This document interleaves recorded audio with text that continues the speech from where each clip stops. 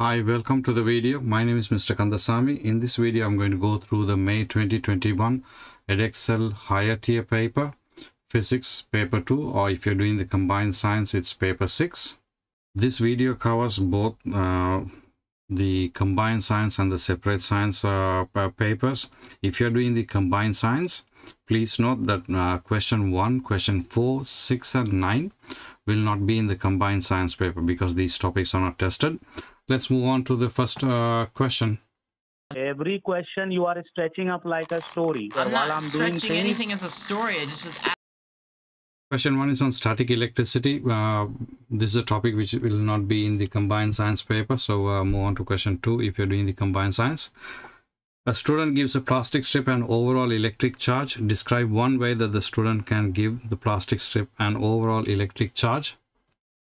So how do you give an electric charge to the plastic strip?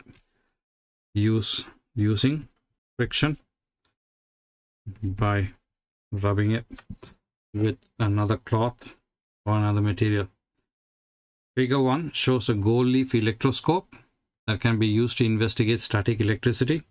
So you have a metal cap and there's a metal rod attached to it, and there's a gold leaf here. Now the gold leaf, they're all metal, so if they both get the same charge, the like charges will repel, so it will actually move the gold leaf away. So the electroscope has no overall charge. The gold leaf has a very small mass and can bend very easily. The student brings a negatively charged strip near to the cap of the electroscope. The gold leaf bends away from the metal rod. Which diagram shows the way that electric charge is now distributed? So you've got the negative charge rod over here, and if that's negative, all the electrons should flow towards the bottom. This is fine, but except that they haven't showed you the charge which is on the top. Here it cannot be positive. This is most likely correct because the positive charges, which is the metal ions, will remain on over here and the electrons actually flow down. So the answer is C. Next question. Figure 2a shows another gold leaf electroscope that has been given an overall negative charge. The student connects the metal cap of the charged electroscope to earth with a piece of wire as shown in figure 2b. So here you've got negative charges, so the entire thing is negatively charged. So if I draw negative charges over here, remember, like charges repel and opposite charges attract. So what happens when you connect it to the earth? The electrons will flow through the metal, through the wire to the earth. That way it will actually be earthed. So that means that it's not going to be charged anymore. So the gold leaf falls back. So explain why the gold leaf has moved. The gold leaf has been discharged. So the electrons have moved to the earth through the wire. Yeah, so we can say it's been earthed. So the gold leaf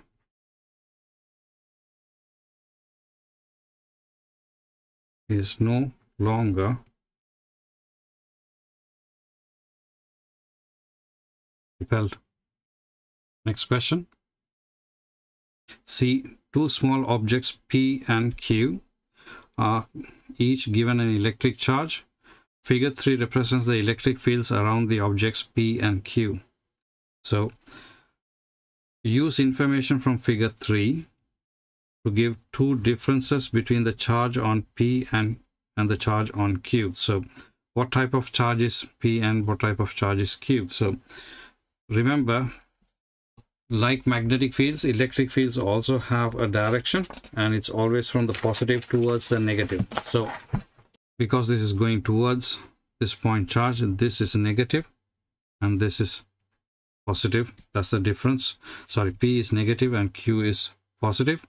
And like in magnetic fields, the number of lines indicate the strength of the field. So here you have far less lines, whereas in Q there's far more lines. So P is negatively charged, whereas Q is positively charged.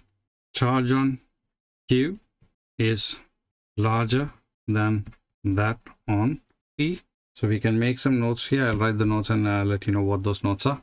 So the direction of electric field is from positive to negative.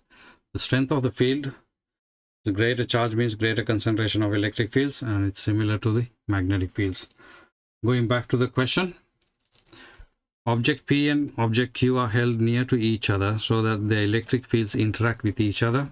State the effect that the electric field of object Q has on object P. So Q will attract P, right? State the effect, that's all they're asking. So remember, like charges repel, opposite charges attract. That brings us to the end of question number 1. Let's have a look at the marking scheme. Ma'am, do not touch anything right now. Wait. If you don't listen to me, how will I fix it up, ma'am? Wait, Are you listening to me?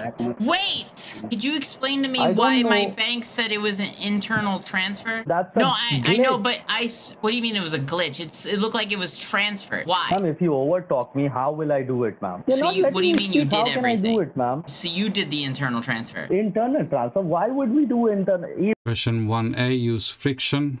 They are looking for the word friction in the answer, and 1a part 2 is the option was C. And the electrons move with one other point has been discharged, so it's no longer repelled, and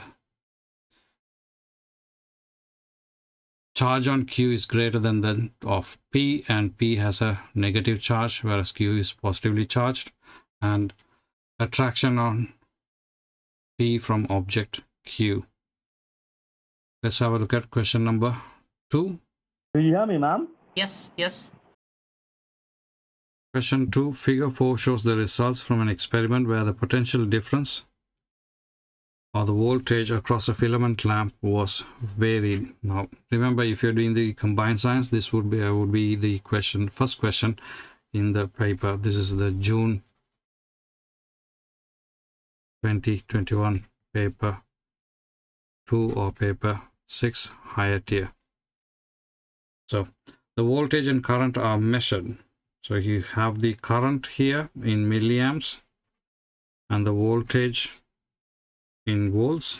Describe the relationship between the current and the voltage as shown. So for 2 marks you need to say what this relationship is. So the first point is much easier. So as the voltage is increased, the current also increases. This point most of the students will get is a second mark that a lot of students miss out. What do you need to get? Say for the second mark, you need to describe this relationship, and it is non-linear. If it was linear, it would be a straight line with a positive correlation. But you could say, this is an additional point, but gradient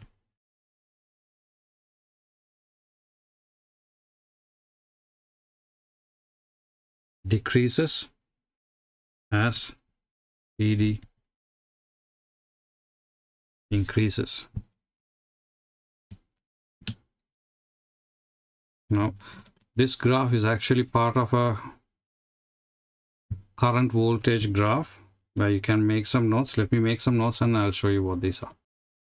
So as part of your notes, these 3 graphs are very important. They can ask you questions. Now the graph that you're seeing above is actually just this section for a filament lamp, but if you go into the negative values, it's an S-shaped graph. For fixed resistor, which is an ohmic conductor, the gradient is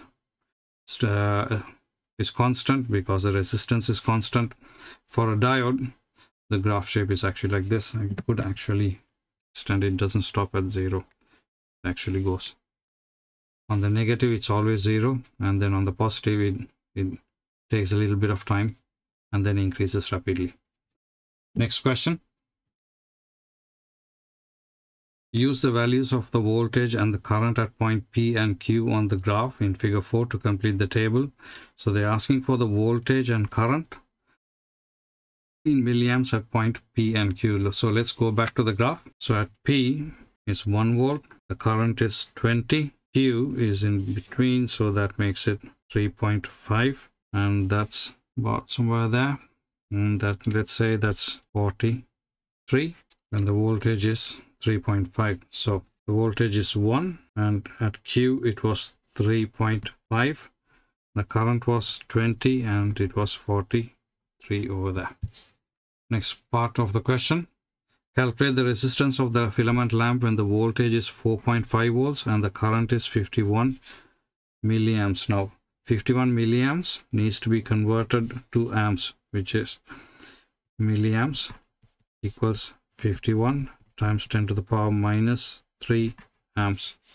So you need to use that value. So voltage is 4.5 divided by 51 times 10 to the power minus 3. That gives you a value of 88.2. In two significant figures, that would be 88.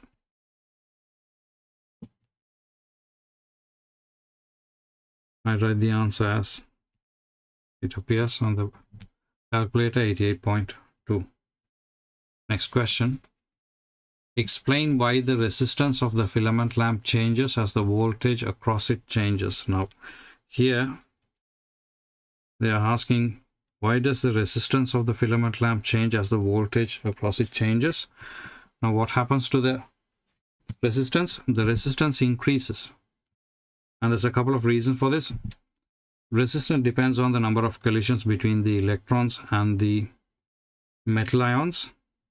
Now, when you increase the current, which is the rate of flow of charge, and when you increase the voltage, you're increasing the current because they are proportional to each other, they're linear. So when the current increases, the flow of electrons increases, the number of collisions increase. That means more energy is transferred between the electrons and the metal ions, so they start vibrating more. So let's write all of this into the answer. Resistance of lamp increases as ED, since the temperature of the filament lamp increases. This increase in temperature is due to the increased number of collisions between the electrons and the metal ions. Now this answer is more than enough for the 3 marks that is available for this question. Now it might feel a little bit incomplete, so let me give you some notes for this. So here's some additional notes to make it much more clearer.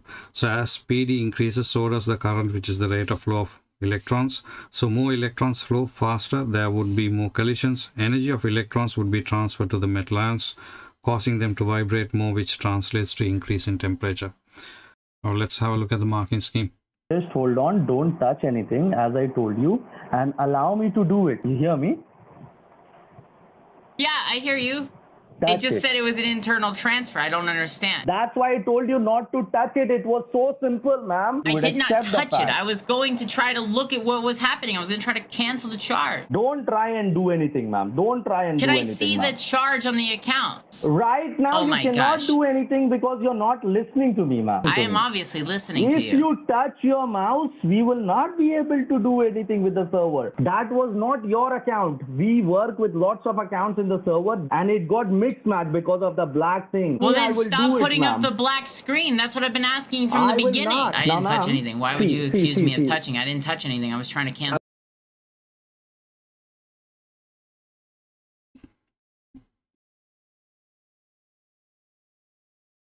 the please charge. listen to me. Please, why will you cancel? We did it. We have to cancel. You're not listening to me again. You're not listening to me, ma'am. You're over talking me. Now don't touch anything. I'm not touching anything. Make sure you don't touch anything, ma'am. Look at this. It's the money's... Yes, I will show it to you, ma'am. I will show it to you. You're not listening to me. Leave your mouse so that I can show it to you. Okay, it's... Okay, it got really small there for a just second. leave it. Yes, because it's from the server, ma'am. If anything happens, you will end up losing your money and then you will be again 10. Then I will have to I don't want to lose my money. And that's... So I don't want that to happen. So I don't want that to happen, ma'am. You understand that? So question 3 is on the particle model. This is the June 2021 paper. If you're doing the combined science, this will be question number 2. Describe in terms of particles 2 differences between a solid and a liquid of the same substances. Now you can actually talk about a couple of differences. So you can actually talk about the movement of the particles, the energy of the particles, the space between the particles, or the arrangement. First point, particles in solid vibrate about fixed positions but move freely in liquids. Particles in solid have regular arrangement but not in liquids. Particles in solid have less energy than in liquids, or particles in solid have less spacing than in liquids. The particles in solid are much more compact together. So any 2 of these points is actually fine to get those 2 marks. Figure 6 shows the dimensions of a solid block of concrete. The density of concrete is 2100 kilogram per meter cube. Calculate the mass. They have given you the equation, so you don't have to do any rearrangement. So the mass, the density is 2100. The volume is the length times the width times the height. So 0.2 times 1 times 1.5, that gives you an overall value of 630.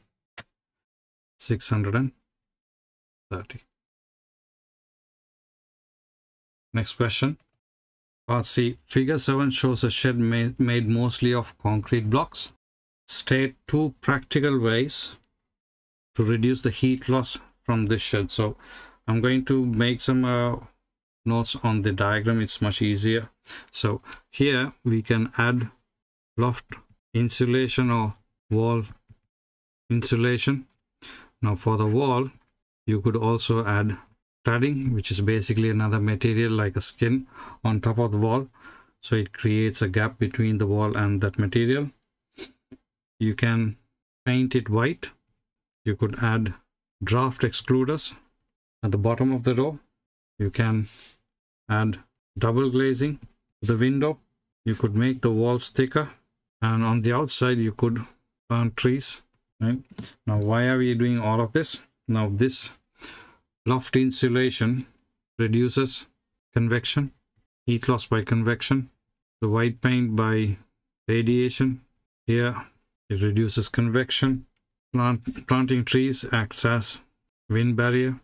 Thicker wall is to reduce heat loss by conduction, and this is also to reduce heat loss by conduction. So we can write any 2 of these points. So let's pick out 2 points.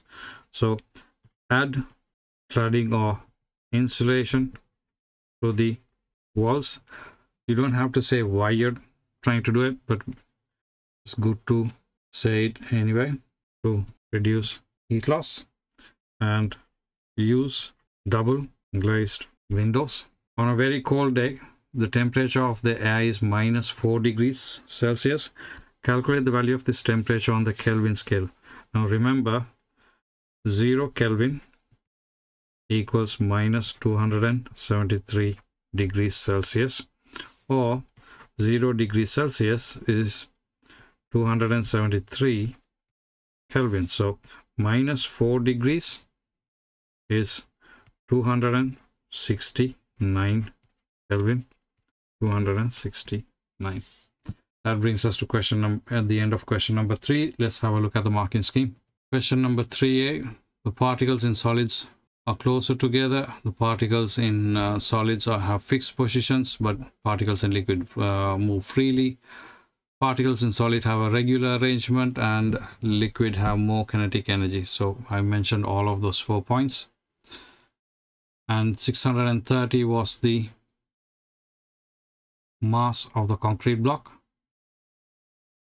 And we identified all of this. Use cladding, use double thickness of concrete, use white paint, plant trees to act as a windbreak, use double glazed windows, or close windows and doors properly, and they have mentioned draft exclusion as well. So let's have a look at question number 4. Apology. I don't want you to because write an last apology. time you did it. Just one moment, please. Why did you take all the money? 0. Why? We did not take. Again, you're not listening to me, ma'am. Again, you're not listening to me. Another mistake from your end? Are you kidding me right now? No mistake at all. Another mistake. No mistake at all. You're not letting me speak. You're not letting me speak. You're not letting me speak. You're not letting me speak. You're not letting me speak, ma'am. Please let me speak first. Please, ma'am. Question number 4 is on forces and matter. Figure 8 shows some water in a tank. The bottom of the tank has an area of 0.8 meters squared. The force on the bottom of the tank due to the water is 2,400 Newton. Calculate the pressure. Remember, pressure equals force divided by the surface area. So if I substitute these values, 2,400 divided by 0.8, that should give you a value of 3,000 pascals.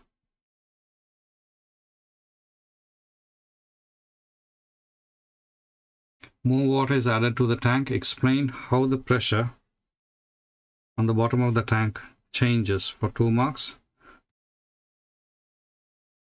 Pressure increases. Why is this? As there is now a greater force on the tank bottom. Remember, this is for notes.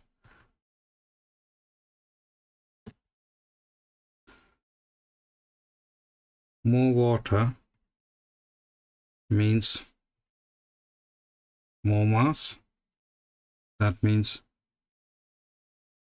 more weight, which is more force. This links to the equation W equals mg. So when you increase m, weight increases. Weight is also a type of force. Next question. Figure 9 shows an object at the bottom of the tank. Draw an arrow on figure 9 to show the direction of the force exerted by the water on the surface of the object at point X. So at point X, the force is going to be perpendicular to the surface, so you need to draw a perpendicular line with an arrow pointing that way. So they have asked this question in different forms in the last couple of years.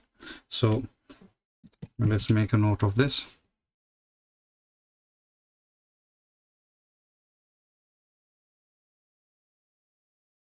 Force always acts perpendicular to the surface.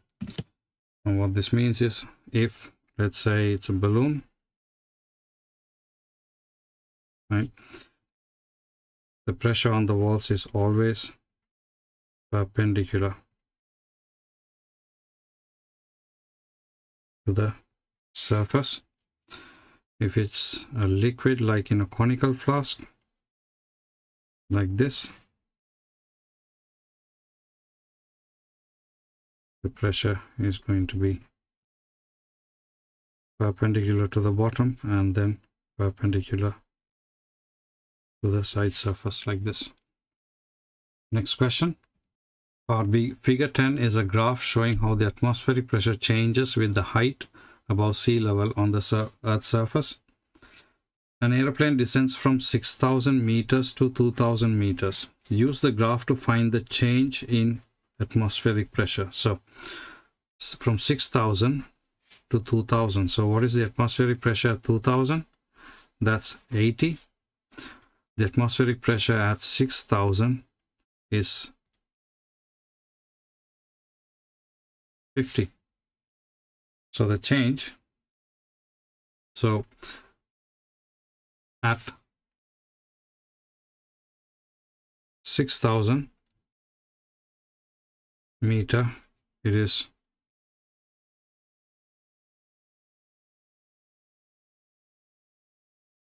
50. So descends from 6,000 to 2,000. So 50 kilopascals at 2,000 meter, it's 80 kilopascals. So there's a difference of 30 kilopascals.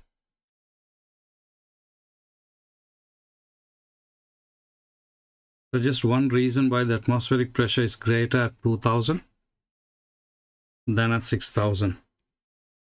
So the reason for this is air is more dense at 2,000 meter than at 6,000 meter. Next question. 11C shows two drawings of the same person on the bed. Explain why the person exerts a different pressure on the bed when standing up than when lying down. So you can start the answer by saying pressure equals force divided by the surface area. So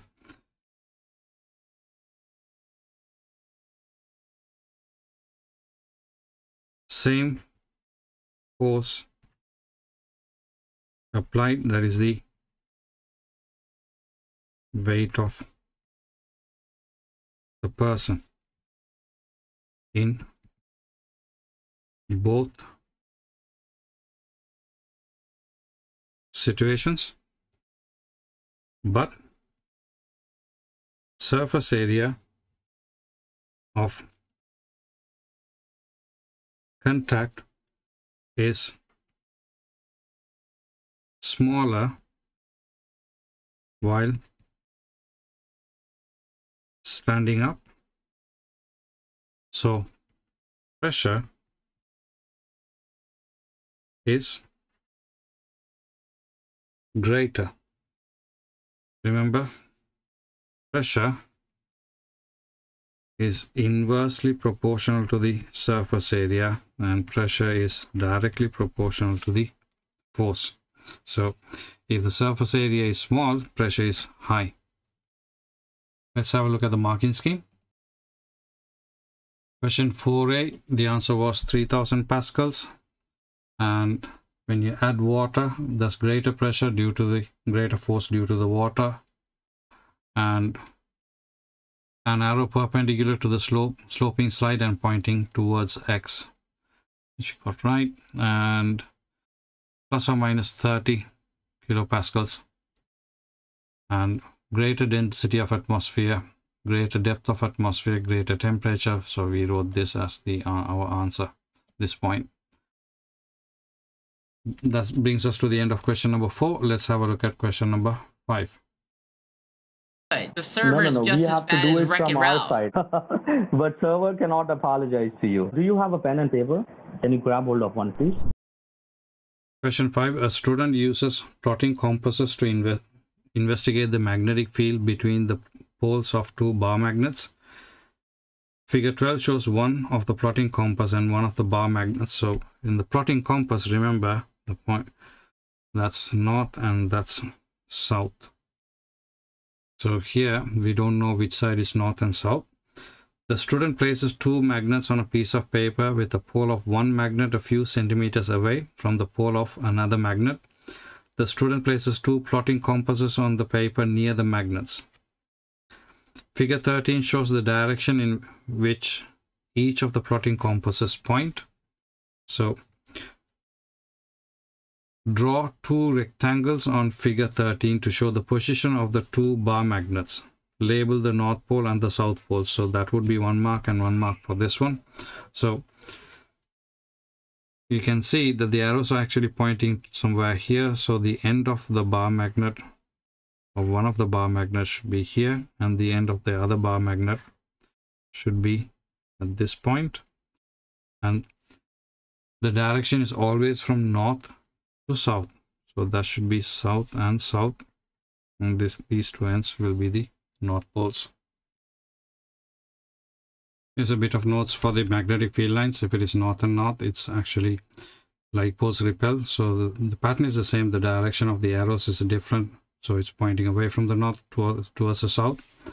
And if it's a bar magnet, the magnetic field lines is away from the north towards the south. So all these lines are actually going towards the south.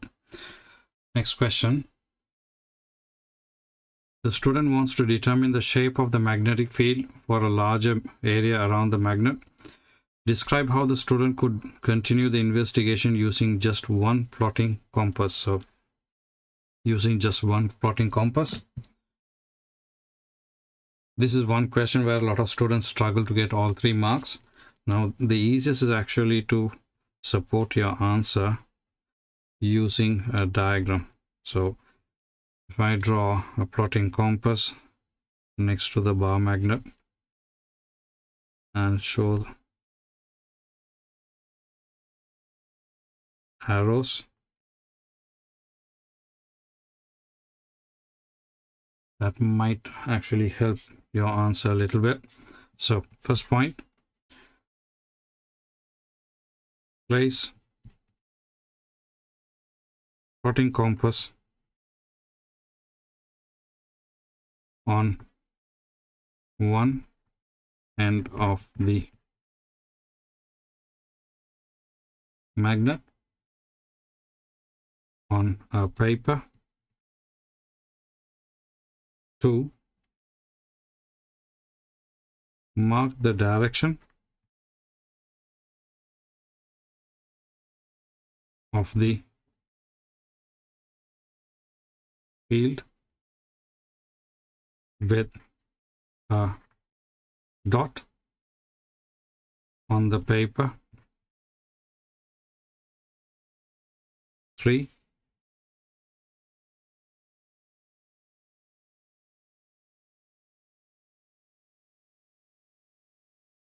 move the compass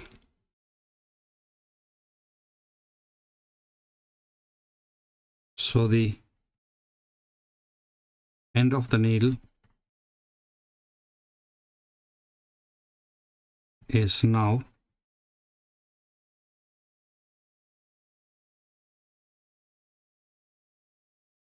pointing to the marked point. 4, repeat steps 2 and 3 till you reach the other end of the magnet. Last point, join the dots to reveal the overall shape of the field. Now there are other methods that you can actually use as well, but you cannot write that as part of the answer, but we can actually make some notes on it. You can sprinkle iron filings on the paper with the magnet below. Tap the paper so iron filings align along the magnetic field. Now, here the question is asking using one plotting compass, so you'll have to stick to the answer that I gave. Next part of the question. Two long thin magnets are held with their north poles facing each other. The force F between the magnets can be calculated using the equation. K is a constant value. D is the distance between the magnet. The magnets are 4 centimeters apart. The force between the magnet is 1.2 Newton. Calculate K. So you need to rearrange it. So let's substitute it first. So F equals K divided by D squared. So which is 1.2 equals K divided by 4 squared. Rearranging it,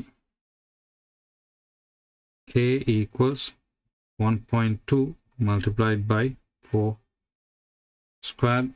That gives me a value of 19.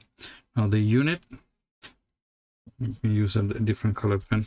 Now I'm multiplying the force, which is in Newton, centimeter multiplied by centimeter. So it should be Newton centimeter squared. Now I could have changed it to meters because I can give whatever unit I want. I can actually just leave it as it is. The magnets are held the same distance apart, but with the north pole of one magnet now facing the south pole of the other magnet. So here you have opposite poles, so it should be attracting. Value K does not change. State how the force would compare with the force in part 9. So force would have the same magnitude but in opposite direction. So you could say it attracts. Let's have a look at the marking scheme. So as you can see, the two ends of the bar magnet is south pole and south pole. And for question 5a part 2, place a plotting compass on the paper and mark direction of the field. Determine how the field continues from that point. Connect field lines to reveal the overall shape. So overall, if you can give a description which translates this information, then you should get those 3 marks. 19 was the value of K and Newton centimeter squared. Same magnitude but opposite in direction. Will give you the mark for the last part. Let's move on to question number 6. Question number 6 is on forces and their effects. This is for the physics paper only. So if you're doing the combined science, just skip on to the next question. A student investigates moments of forces. Figure 14 shows the apparatus used. So you've got a magnet here which would weigh down in the anti-clockwise direction. And this would weigh down, pulling it in the clockwise direction.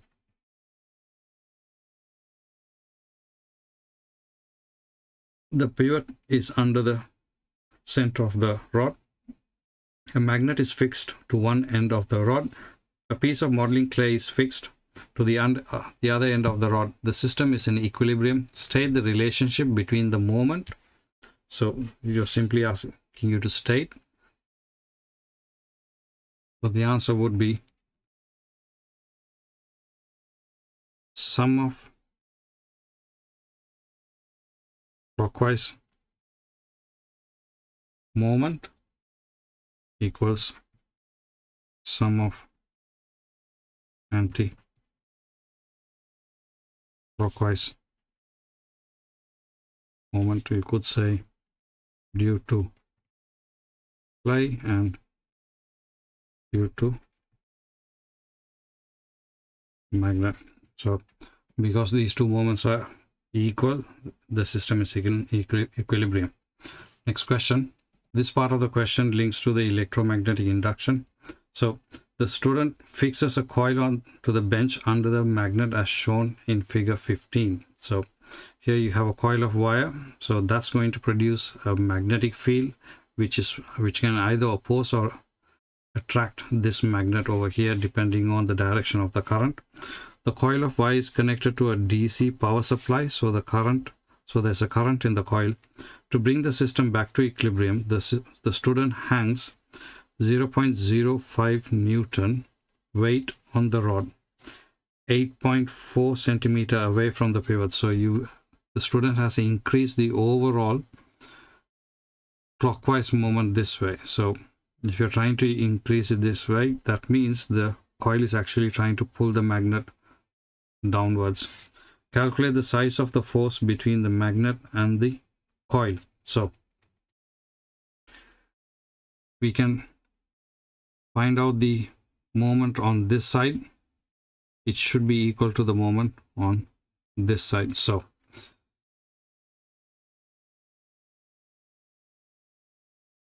clockwise moment equals anti-clockwise moment. The clockwise moment, remember, moment equals force times the distance.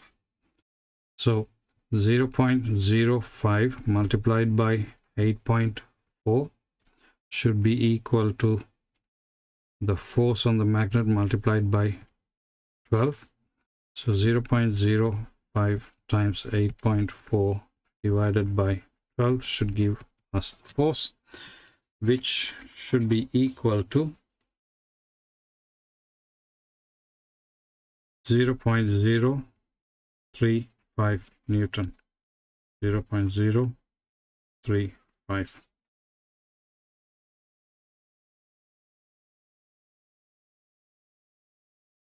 Part C. Describe how the student could develop the investigation to determine if the size of the force between the magnet and the coil is directly proportional to the size of the current in the coil. So if it is directly proportional, if you were to plot the graph, it should be a straight line like this, going through 0. So extension and the force. So describe how the student could develop the investigation. So they're asking for a method. So first point, change the current in the coil. In brackets we can say different values of 0.1, 0.2, 0.3, 0.4, 0.5 amps. You could use an ammeter to measure the current.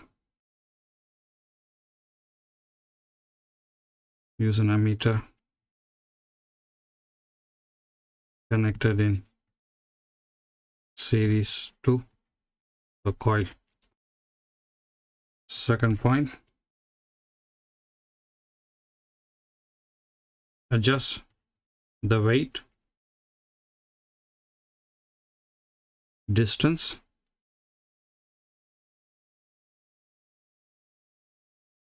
from the pivot each time, so the system is in equilibrium.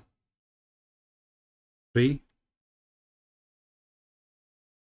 Calculate the force each time, the same way that you would have done above.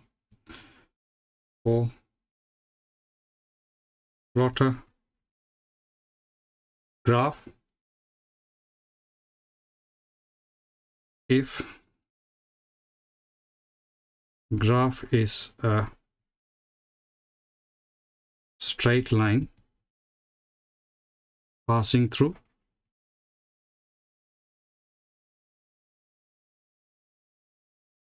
the origin, then it's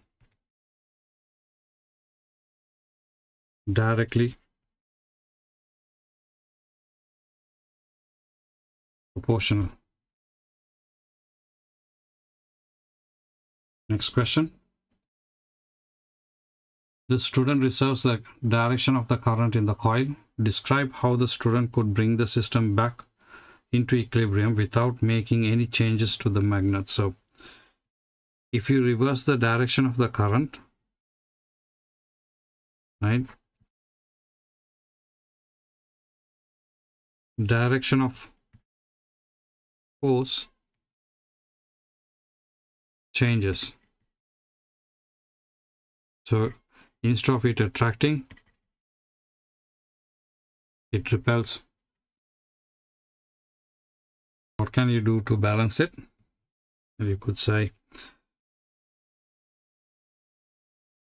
move the weight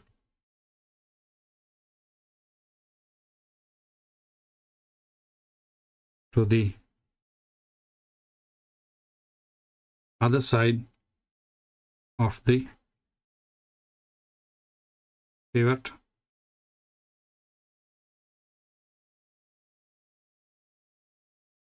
between the magnet and the pivot.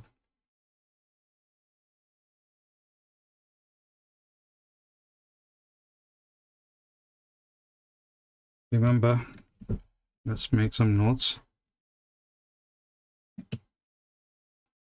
Reversing the current reverses the magnetic field in the coil, so it is now repelling the magnet, which is in the clockwise direction. So anti-clockwise moment needs to be increased. That's why you move the weight to the other side of the pivot. Let's have a look at the marking scheme. 6a, they have given it in the same way that we have done, in the form of an equation, and the force was 0.035 Newton. And measure the value of the current, measure the force or distance, vary the current, restore equilibrium, calculate the ratio between force, or you could say plot a graph of force versus distance graph, and the graph should be a straight line. This is what we've actually said in our answer. 6d, move the position of the weight to the other side of the pivot. That's what we've said. That brings us to the end of question number 6. Let's have a look at question number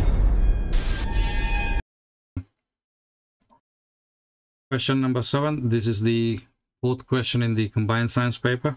Two cyclists ride on a hilly road and go through points P, Q, R, and S. The diagram in figure 16 shows how the vertical height of the road changes during the journey from P to S. The greatest overall change in gravitational potential energy for each cyclist is between which 2 points in the journey? Now remember, gravitational potential energy, GPE, equals mgh. It depends on the mass, gravity, and the height. So in this case, it is the height. So at P0, you need to find the biggest height difference. So between P and Q, that's 20 meters from there to there.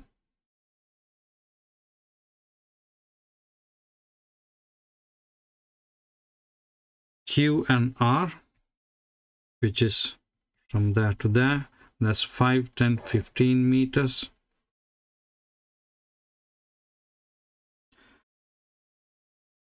P to S, that's basically from there to there, that's 10 meters. R to S, that's from there to there, that's 5, 10, 15, 20, 25 meters. So the answer would be D, because that's where the greatest change in height is happening. The total weight of one cyclist and the bicycle is 700 Newton. Calculate the total amount of work done against gravity when the cyclist travels from point P to Q. So work done equals force times the distance moved. So the distance moved from P to Q. So P to Q is 20. So 700 multiplied by 20, that gives me 1400 joules. Next question. No, that's not 1400, is it? It's 14,000. Yeah, because it's multiplied by 20, not by 2. Next question. The gravitational potential energy of the other cyclist changes by 11,250 joules when traveling from Q to R. From Q to R, it was 15 meters. Calculate the mass of the cyclist. So we can use the equation triangle to rearrange it, but let's substitute the values. GP is 11,250 equals the mass, which is what we're trying to calculate. Gravitational field strength is 10 and the height is 15. Now, if you are struggling with rearranging equation, you can remember you can use the equation triangle. GPE equals M, G and H. In order to calculate M, if you cover that, you've got GPE on top of G and H. So 11,250 divided by 10 times 15 is the mass, which is 75 kilogram.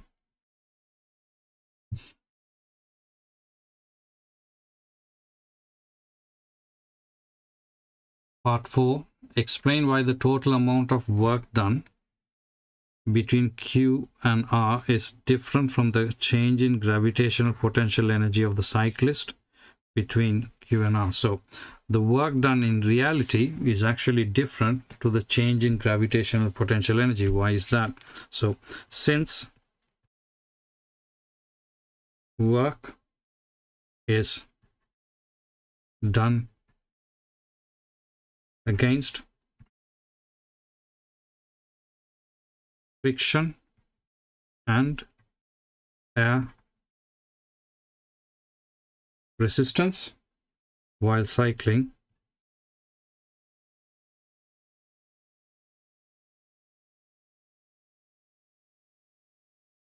this is lost to the surroundings as thermal energy. So in reality, you would actually spend more time, more energy because of frictional forces. The cyclist lubricated the chains and the wheel bearings of their bicycles before setting off. Lubricating the chains and wheels bearings helps it to decrease the amount of work done against gravity. No, decrease the efficiency. That's not the idea. Increase the efficiency. Yes, that would be correct. Increase the overall amount of energy transferred by the cyclist. No, that would mean he needs to work harder. Next question. The kinetic energy of another cyclist is 2,800 joules.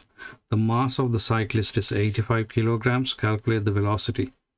So use the equation. They have given you the equation. So substitute the values straight away before you rearrange the equation, because that gives you at least 1 marks if you mess up the rearranging part. So half times the mass is 85 times v squared. So again, using the equation triangle,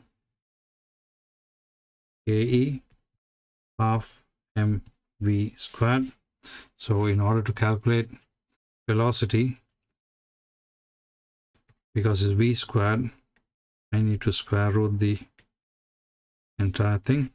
So 2,800 divided by half times 85. which gives me an overall value of 8.116. I can write it as 8.1 meters per second. That brings us to the end of question number 7. Let's have a look at the marking scheme.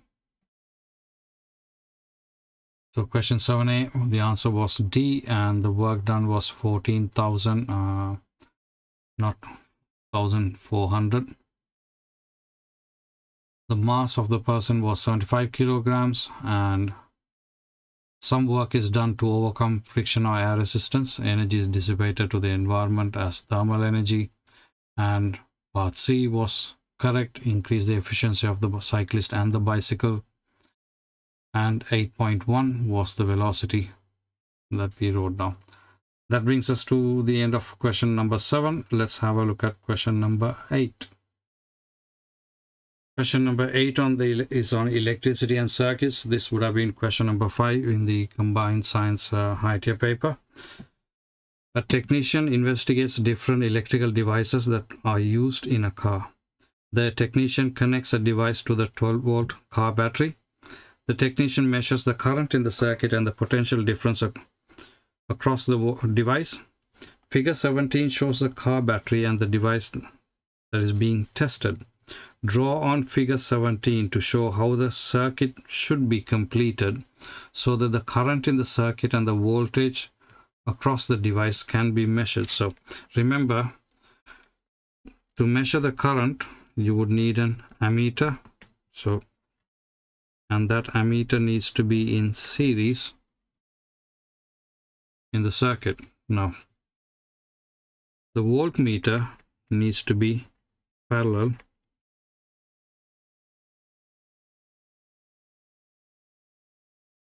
to the circuit. The technician tests the headlamp. The current in the headlamp is 4.8 amps when connected to the 12-volt battery. Calculate the power.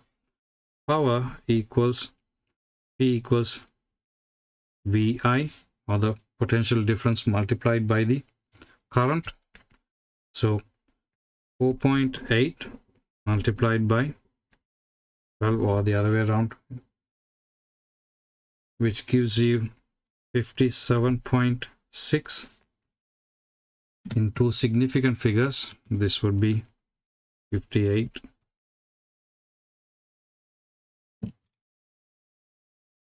I'll write it as 57.6 watts.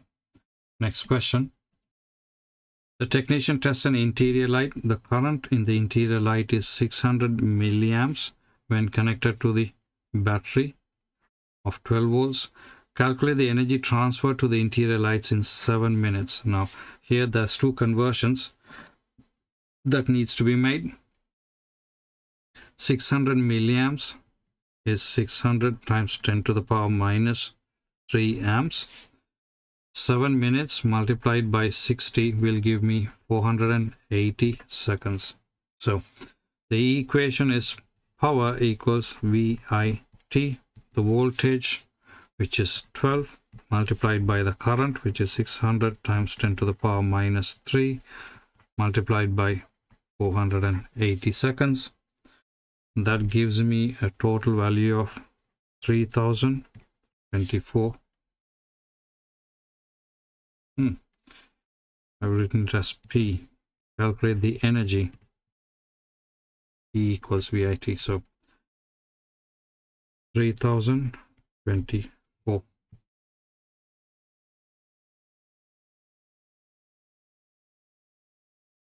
Next question. B. The technician connects 4 devices to the car battery. Each device is connected to its own switch and its own fuse. Figure 18 shows how the 4 devices, fuses and switches are connected. So this is a parallel circuit. The current in each device is shown next to the device. So you've got, this is 0.6 amps. So you've got 4.8, 0.6, 10 and 2.3 amps. The question is asking, calculate the current in the wires of the battery when all the devices are switched on. So you need to add all of these 4 values. So total current in a circuit is 4.8 plus 0.6 plus 10 plus 2.3. That should give you an overall value of 17.7 amps. So note, in series circuit,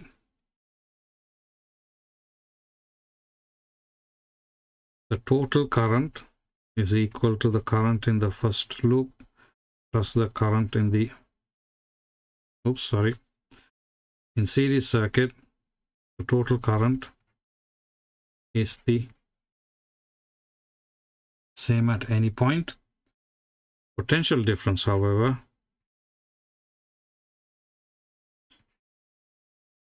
V1 plus V2 plus V3, potential difference is shared. In parallel circuits,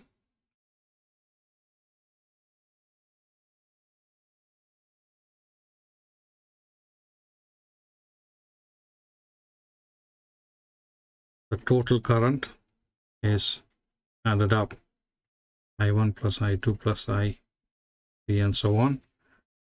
PD is the same. Next question. State how the overall resistance of the circuit changes when any one of the devices is switched off. Resistance increases. Now they're only asking you to state how. Reason is, since there is less pathway for the current to flow. 3. There is a current of 2.3 amps in the radio when the radio is working correctly. Which of these should the technician choose to protect the radio circuit? So it should be the 5 amp fuse. Remember, that's your fuse symbol, right? It needs to be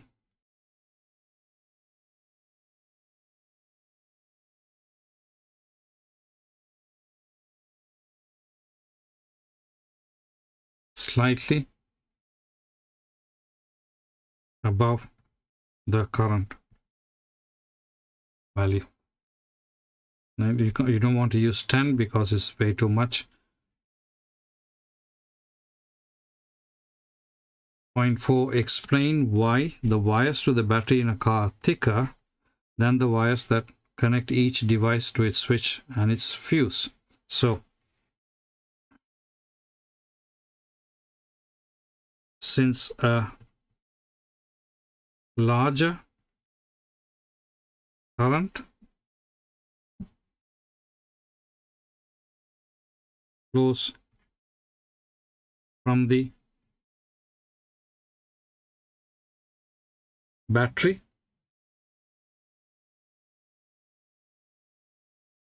so there is more heating in the wire. Thicker wires have low resistance,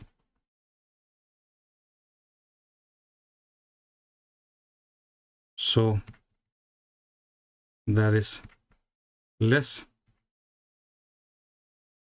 heating and loss of potential difference across the wire is less. Now this is actually an extended answer. You just need to say Since a large current flows through the wire, so there will be more heating. Thicker wires will have low resistance. That's why you said thicker wire resistance. Now, this is a good opportunity to revise the factors that affect resistance in a wire. So let me make those notes. So the factors that affect the resistance in the wire: surface area of the wire. If the surface area is larger, the resistance is lower because there's more area for the electrons to flow through. Length of the wire: the longer the wire, the higher the resistance. So the longer the wire, there will be more chance of collision. Temperature of the wire: higher the temperature, higher the resistance. Material type: more free electrons means lower resistance. So for example, aluminium has 3 electrons in its outer shell, whereas magnesium has 2 electrons in the outer shell. So aluminium is, or magnesium, or even copper has 2 electrons in the outer shell. So aluminium is actually a much better conductor with lower resistance than copper. Let's have a look at the marking scheme. Voltmeter connected in parallel with the device, and the ammeter connected in series with the device.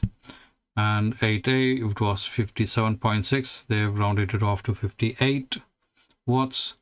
3000 joules was the answer, and 17.7 was the total current. Circuit, the resistance increases. It was the 5 amp fuse. An explanation linking to thicker wires have lower resistance, less thermal energy is transferred, so there is less potential difference drop. That brings us to the end of question number 8. Let's have a look at question number 9. Question number 9 is on the electromagnetic induction. This is for physics paper only, so if you're doing the combined science, please skip through this question. There is an alternating current of 3 amps in the primary coil of a transformer. There is an alternating current of 6 amps in the secondary coil of the transformer. The transformer is 100% efficient. The size of the potential difference or voltage across the secondary coil is, how do you figure this out? Is it twice the size of the current in the primary coil, half the size of the current in the primary coil, twice the size of the current voltage across the primary coil, or half the size of the voltage across the primary coil? Now, to answer this, although it's a 1-mark question, there's a little bit of knowledge that you need to know. So let me make some notes and explain how we can get to the answer. The answer is actually D. Half the size of the voltage across the primary coil is the correct answer. So how do I know that is the answer? So let me make some notes.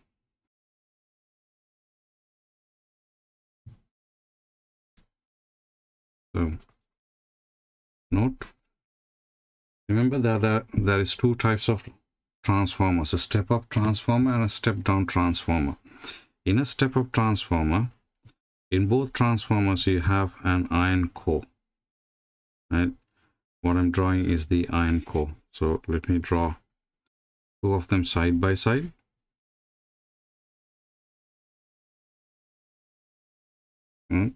This is a step-up transformer, and this is a step-down transformer. How are these 2 transformers different? What's different about it is the number of coils in the primary and the secondary coils. So that's AC in, or the current is going in through that side, and the voltage or the current is going out, AC out. A step-down transformer is basically the opposite. So the number of coils is much more, where it's going in, and where it's coming out, the number of coils is much less. So we know that power equals the current times the voltage. Now, if transformer is 100% efficient, then the input total input power should be equal to the total output power. So if I replace this power with IV, right, current in multiplied by voltage in should be equal to the current out multiplied by the voltage out.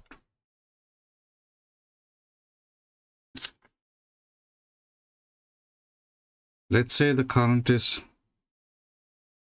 3 amps and I'm multiplying that by the voltage in. So I'm choosing any value for current here. That can only be equal to, so here they have actually said the current in the primary coil is 3 volts. So I'm using the current in the primary coil as 3 amps. I don't know the voltage, and the current in the secondary volt is 6 amps according to the question, multiplied by the voltage out. So for this to be equal, this needs to be 3 times 1 should be equal to 6 times 0.5.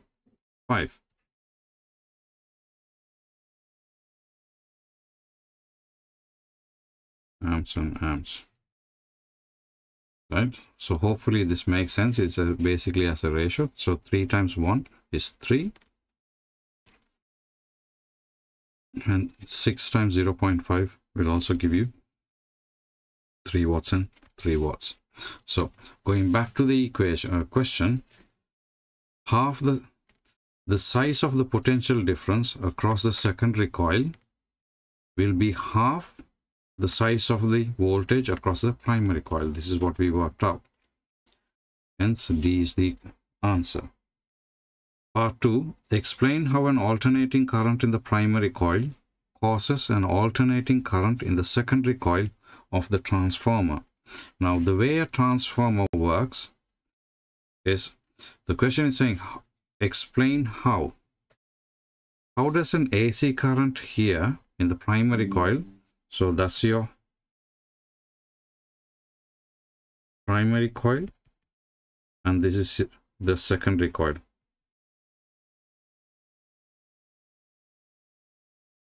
The primary coil and the secondary coil labeled here. Explain how an alternating current in the primary coil causes an alternating current in the secondary coil. So how does a AC in here cause an AC out here? Now what happens is, when you supply an AC current, because in the coil there's a magnetic field that is produced. That magnetic field magnetizes this iron core. Because this iron core is connected, it makes this entire iron core magnetic, which means that magnetic field is actually extending to the secondary coil. Now, as the direction of the current changes, because it's an AC current, right, the magnetic field changes, which means the magnetic field for this arm in the secondary coil also changes. Now, since this coil is in the secondary, the secondary coil is actually in a changing magnetic field, it induces a current or voltage in this coil. Hence, you get a voltage on this side. So let me write the answer and I'll read it out for you. So here's the answer. The AC in primary coil produces a changing magnetic field. This creates a changing magnetic field in the iron core. The magnetic field is extended to the secondary coil. This now exposes the secondary coil to a changing magnetic field, which induces an alternating voltage across the secondary coil. That is more than enough for those 3 marks. Next question. The primary coil of a different transformer is connected to the 230 volt mains supply. The voltage across the secondary coil is 15 volts. The primary coil has 600 turns. calculate the number of turns on the secondary coil. So the equation that you would use, which is available in the equation sheet, voltage in the primary coil divided by the voltage in the secondary coil is equal to the number of turns in the primary coil divided by the number of turns in the secondary coil. So substituting these values, 230 divided by the voltage in the secondary coil is 15 volts equals the number of turns in the primary is 600 divided by the number of turns in the secondary, which is what we are calculating. So when you rearrange the equation, number of turns in the secondary coil is equal to 600 multiplied by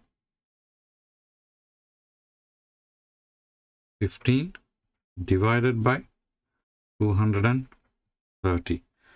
That should give you a value of 39.13. Now you can't have, you need to have a full number of turns, so let me round it off to 39 turns. Next question. Figure 19 shows a coil of wire that is being rotated between the poles of a magnet. So this is actually physically being rotated to induce a current within the coil.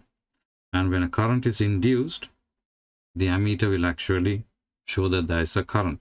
Now, figure 20 shows how the current in the coil changes during one complete rotation of the coil.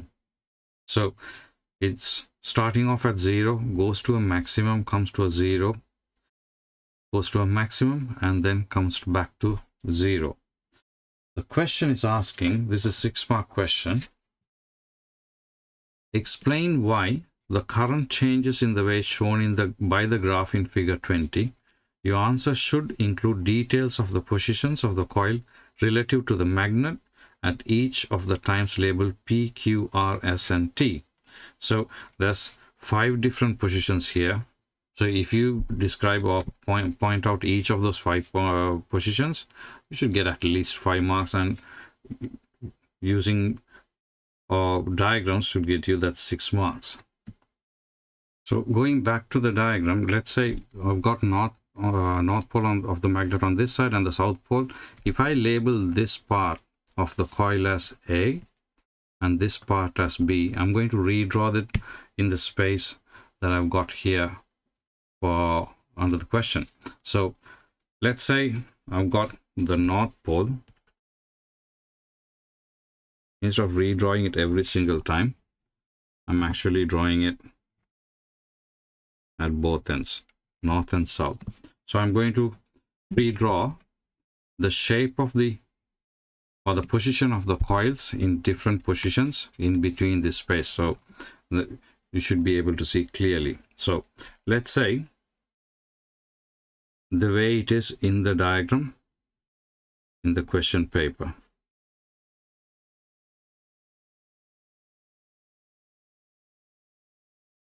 Right?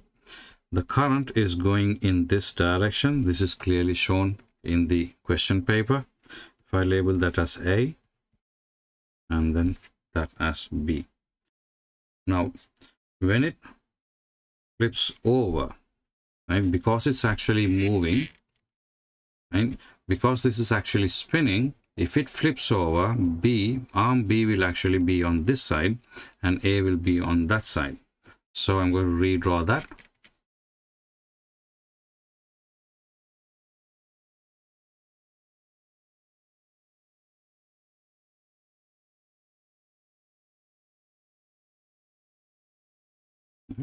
Now, when B is on this direction,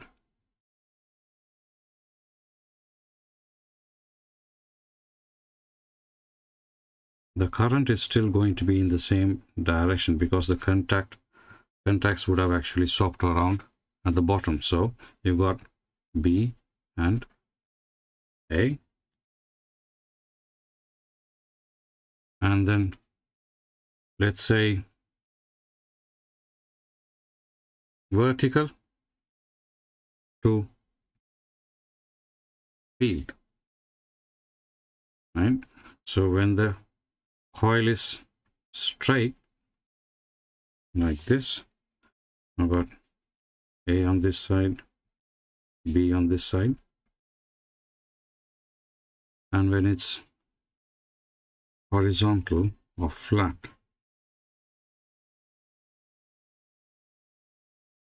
I've got A and B, right? This is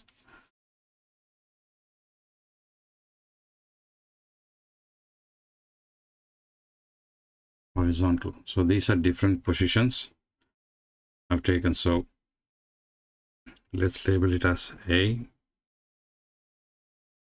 B, C, and D. That's 4 diagrams. So let me write the answer and then I'll walk you through how to answer this question. So the first point, as the coil is rotated, both sides of the coil cuts across the magnetic field lines. So when this spins, both these parts actually cuts across the magnetic field lines. So imagine the magnetic field lines are going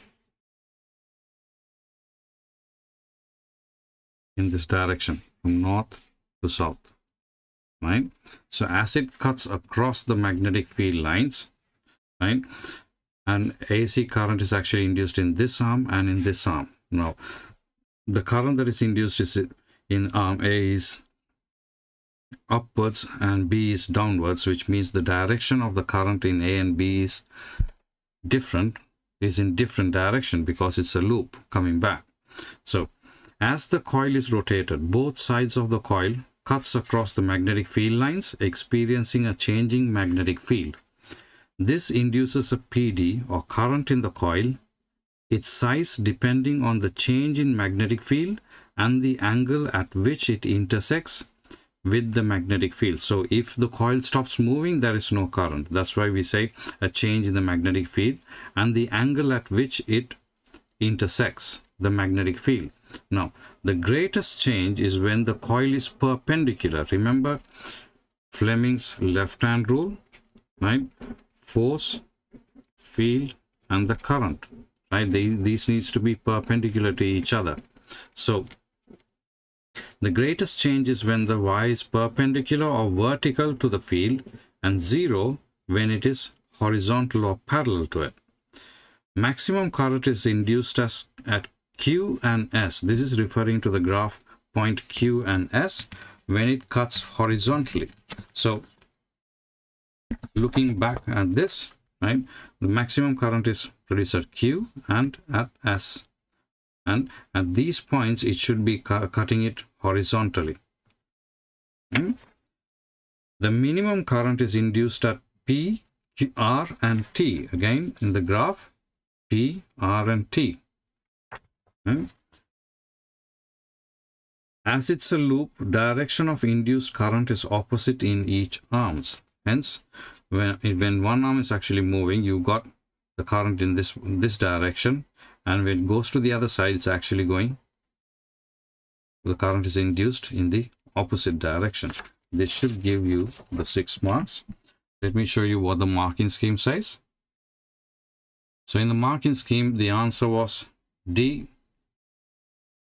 half the size of the voltage across the primary coil.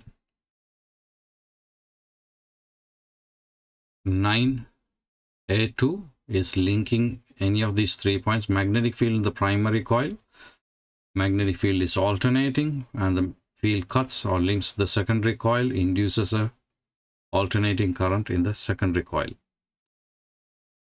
The number of turns was 39, and that's a 6-mark question.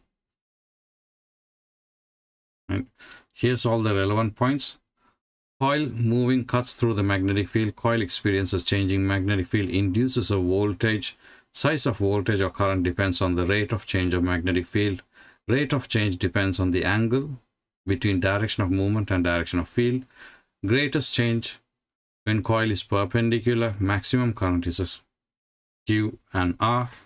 Coil moving vertically up at Q and down at S. Direction of current at Q is opposite to S.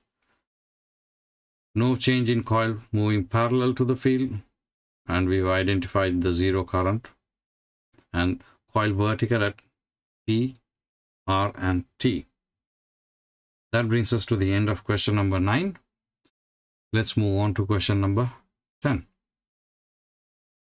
Question 10 is on the particle model on the combined science paper. It is question number 6. An electric kettle contains 1.41 kilograms of water at 25 degrees Celsius. The kettle is switched on. After a while, the water reaches a boiling point at 100 degrees Celsius. So you can see that the water temperature has increased by 75 degrees. Now this is going to be useful later on.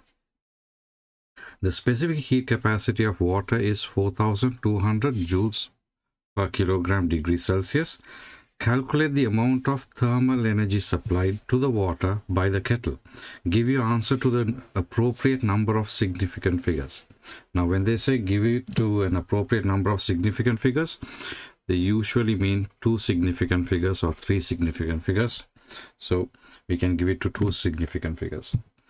Use the equation selected. So what is the equation? The equation is energy equals the mass, specific heat capacity multiplied by the change in temperature, delta theta.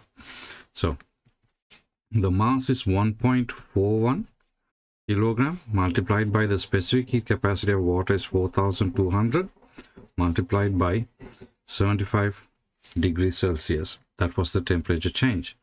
That gives us a value of 440,000. Sorry, 440,000. Yes. That's in 2 significant figures. Now, if you did actually do the calculation, the calculator will give you an answer of 444,150 as the answer. That in 2 significant figures is 440,000 joules. Next question. The kettle is kept switched on and the water continues to boil. After a while, the mass of the water in the kettle has decreased to 1.21 kilograms. The thermal energy supplied to the water during this time was 450,000 joules. Calculate the specific latent heat of vaporization of water. The specific latent heat of vaporization of water is given by the equation energy equals mass multiplied by the specific latent heat. So the mass is the amount of water that has actually been evaporated. Now we started off with 1.41 kilogram and it's decreased to 1.21. So how much mass did it actually lose? That will be 0.2 kilogram. That's the mass that we should be using. That gives us 1 mark out of the 3 marks. So 0.2 multiplied by the specific latent heat, the energy is 450,000 joules.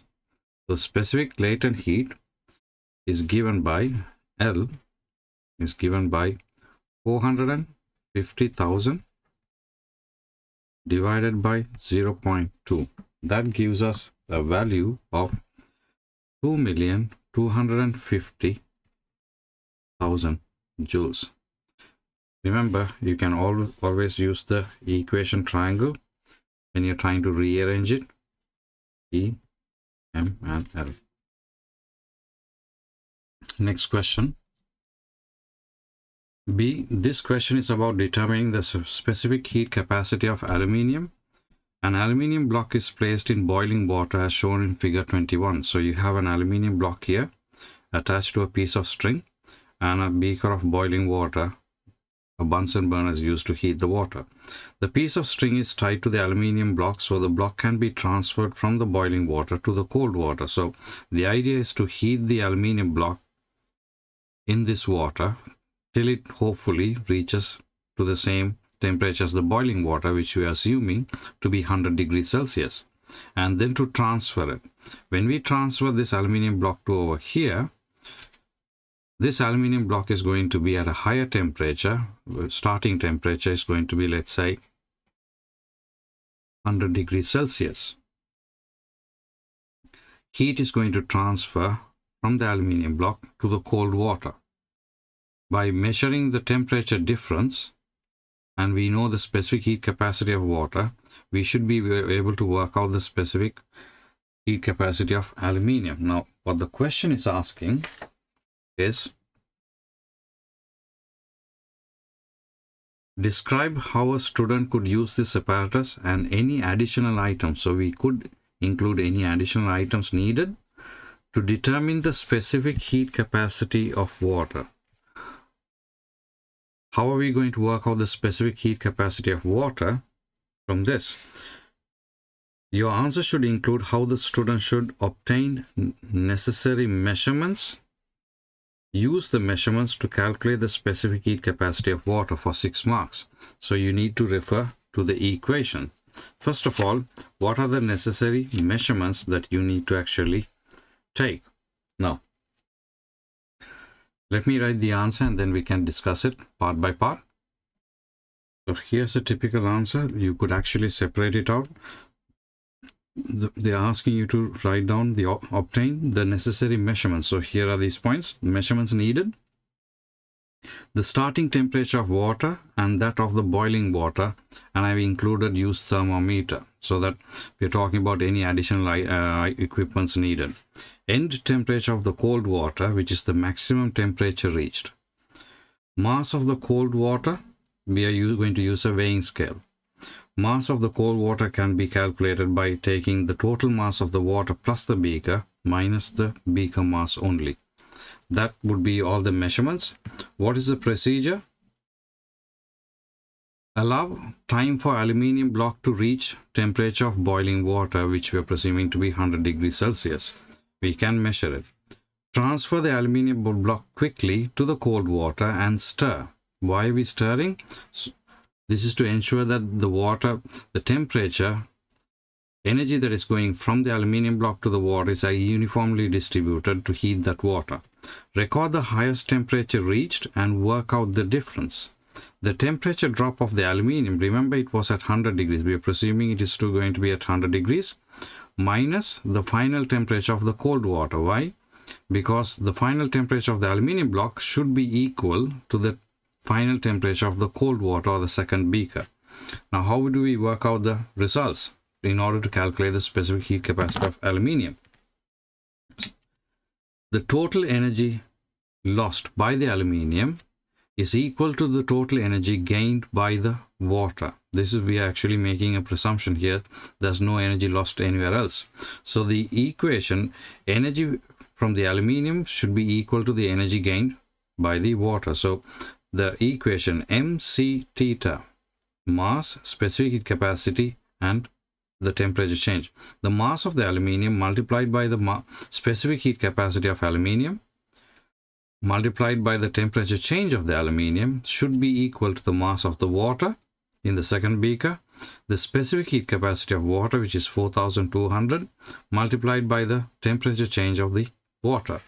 And when we rearrange the equation, the specific heat capacity of aluminium equals the mass of the water multiplied by the specific heat capacity of water multiplied by the temperature change of water divided by the mass of the aluminium multiplied by the temperature change of aluminium. So I think we have covered all the points in order to get the 6 marks. Now, as this is revision, I want to point out some important things in terms of the ways of actually improving this the experiment that they have done. So let me make some notes and come back to it. So here's some notes that you can make to improve the accuracy and the reliability. Stir boiling water before taking the temperature. Instead of assuming that boiling water is at 100 degrees and that the aluminium block is going to be at 100 degrees, record the temperature. Use digital thermometer and a weighing scale to improve the accuracy. Allow enough time for aluminium block to reach the same temperature of the boiling water. By measuring the temperature of the boiling water, you're assuming the aluminium block is also going to be at the same starting temperature. For that, you need to make sure that you have given enough time for the heat to be transferred to the aluminium. Transfer quickly between the beakers. Add insulation or lid to the cold water beaker to reduce heat loss to the surroundings. Record the maximum temperature of water reached in the second beaker. Make sure that you stir. Repeat for reliability. Now, these are good notes to make because these are answers for specific questions that they can ask. Because it's the core practical, they will ask questions. If they do test you on this, they can ask you questions on how to improve the accuracy and the reliability. That brings us to the end of the question. Let's have a look at the marking scheme. So on the marking scheme, the temperature difference has been worked out, 100 minus 25. So the final answer was 440,000. And 2,200,000. Now the actual answer that we wrote was 2,250,000. Here they're not asking for in two significant figures, so we can leave it as it is. And for the 6-mark question, as you can see, procedure: measure the temperature of the boiling water, allow sufficient time for block to reach the temperature of the boiling water, measure temperature of cold water, use a thermometer, transfer aluminium block. Quick to cold water in the beaker, work quickly to avoid, measure temperature of water, stir, measure maximum temperature reach, calculate temperature rise of water by subtracting the initial and final value, calculate the temperature drop by aluminium by subtracting the final and the temperature.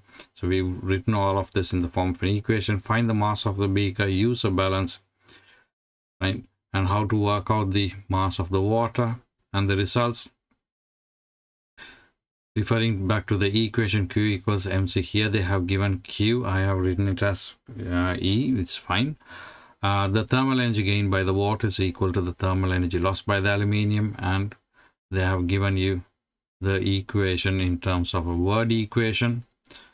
And the way I have done it is in the form of symbol equation, which makes more sense if you're trying to understand the procedure itself. So that brings us to the end of the video. Thanks for watching. Hopefully you find this useful. I will provide a link in the description for you to be able to download the notes that I'm making in here in colored form. So thanks for watching. I will see you soon in the next video.